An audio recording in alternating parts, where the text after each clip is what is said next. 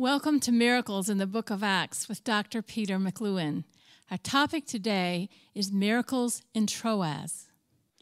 In last week's program, we learned how Paul brought the gospel to Ephesus.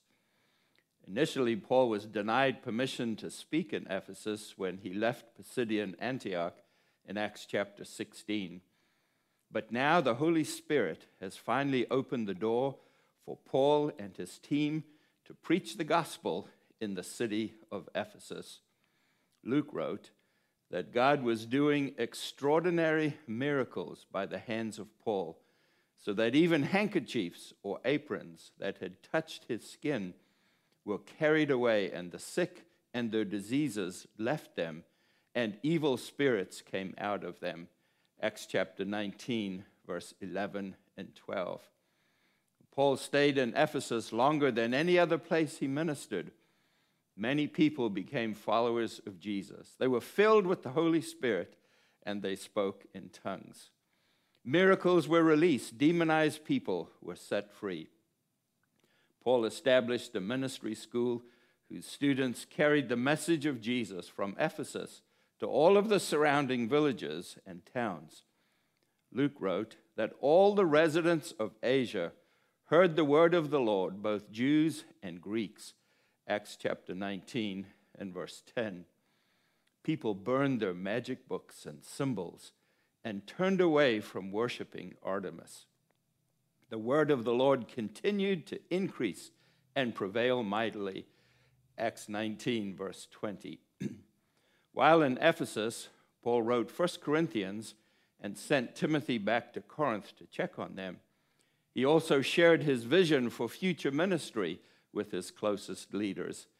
In Acts chapter 19 and verse 21, we read, Paul resolved in the Spirit to pass through Macedonia and Achaia and go to Jerusalem, saying, after I have been there, I must also see Rome.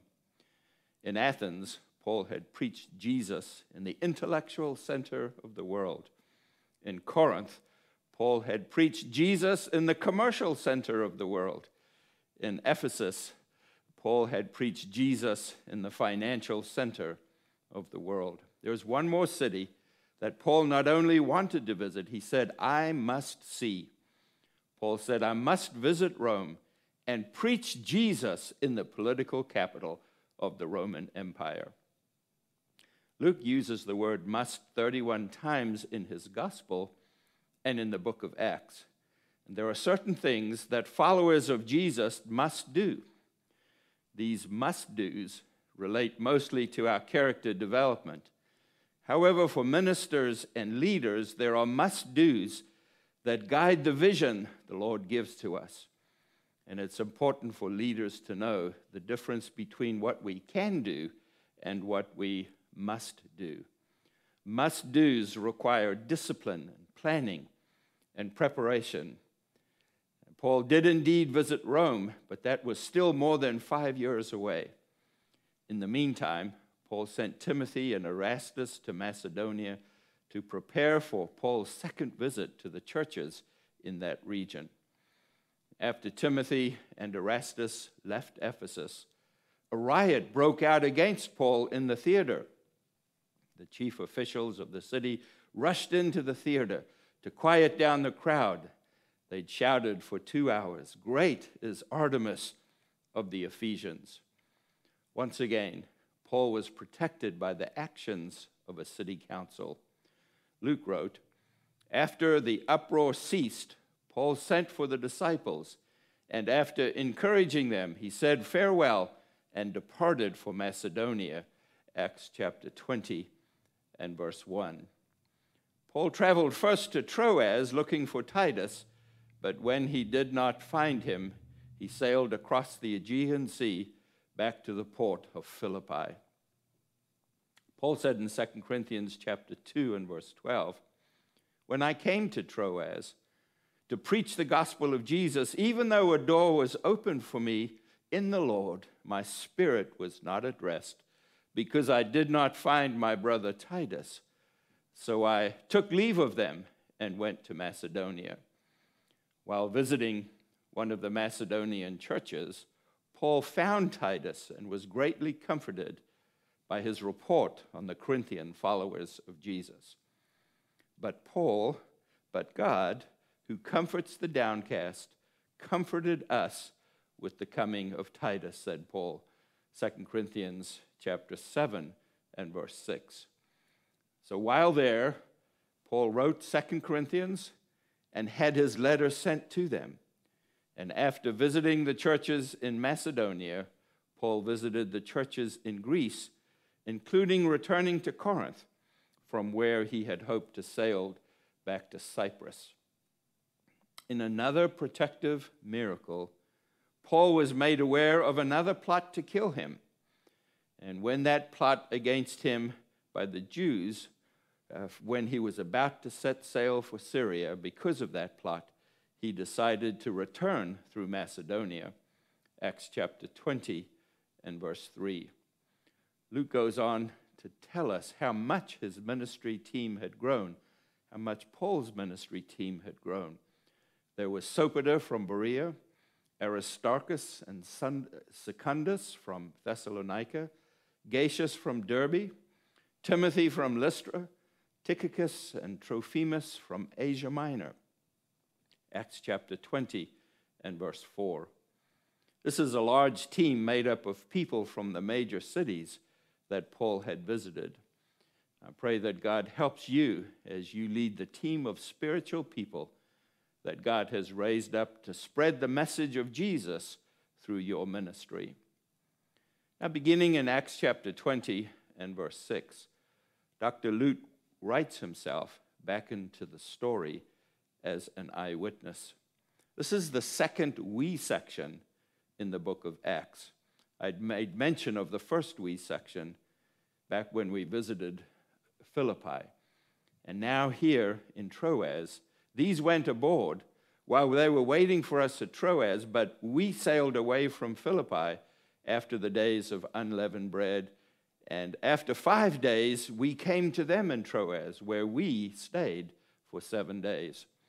Acts chapter 20, verse 5 and 6. So notice how Dr. Luke includes himself in the story by saying, we sailed, we came, and we stayed. This is a critical point for Luke to write himself back into the story, because in Troas, Paul raises a young boy who died back to life. This is how it happened on the first day of the week. When we had gathered together to break bread, Paul talked with them, intending to depart the next day, and he prolonged his speech until midnight, Acts chapter 20 and verse 7. I've been in situations just like that. I'm about to leave a country I've been visiting, but people want me to share the word of God with them one more time. The message goes long, but people still want more. That's exactly what happened in Troas. We read that a young man by the name of Eutychus, sitting at the window, sank into a deep sleep as Paul talked still longer, and being overcome by sleep, he fell down from the third story and was taken up dead. Acts chapter 9, chapter 20 and verse 9. Now, as a physician, Dr. Luke was able to verify that the boy had died as a result of falling to the ground. The houses were close together in Troas. No doubt he fell onto a stone road in front of the house where they were meeting. Paul went down and bent over him, and taking him in the arms, he said, "Do not be alarmed. His life is still in him." Acts chapter 20, verse 10. And Paul writes about this incident as though it were nothing at all. He goes back up and continues speaking to the people. This most likely indicates that Paul had raised many people from the dead. Consider the statement that Paul made before the council in Jerusalem. Why is it thought incredible by any of you that God raises the dead? What a great question. Acts 26 and verse 8. There are 10 stories in the Bible about people who have been raised from the dead. They are there to teach us that God does indeed raise the dead. In each of these stories, there are powerful lessons on how to raise the dead.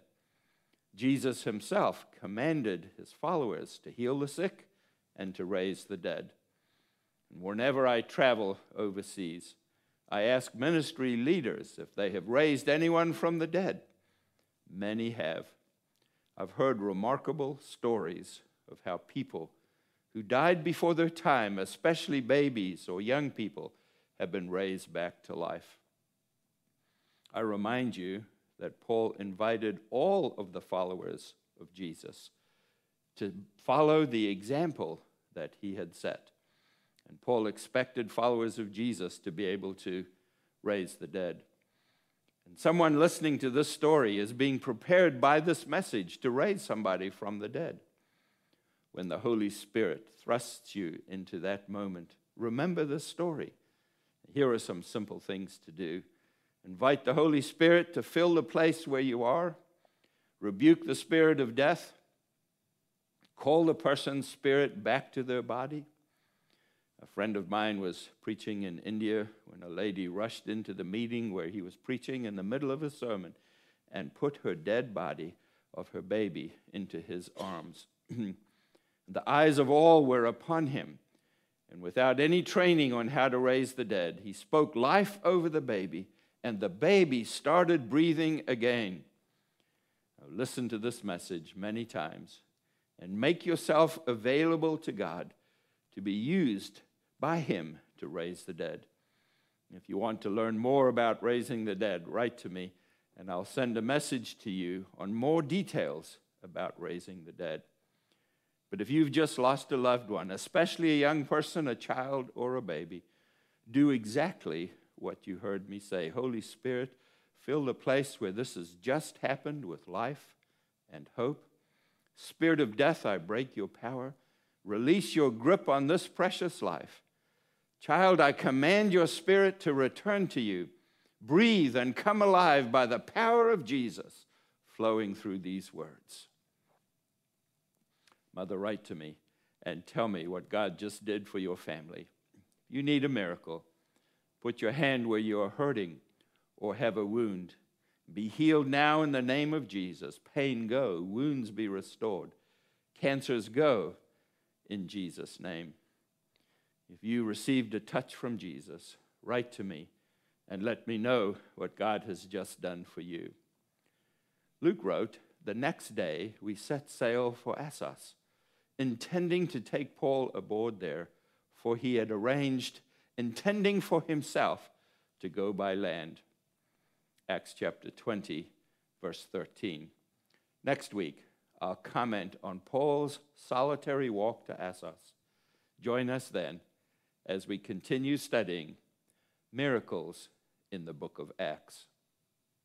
We hope this message has filled you with living hope in Jesus. If you would like to talk with someone about your spiritual journey, please leave a comment or send us a private message. We enjoy reading your notes and having an opportunity to pray with you. If you received a blessing through this message, please share it with others.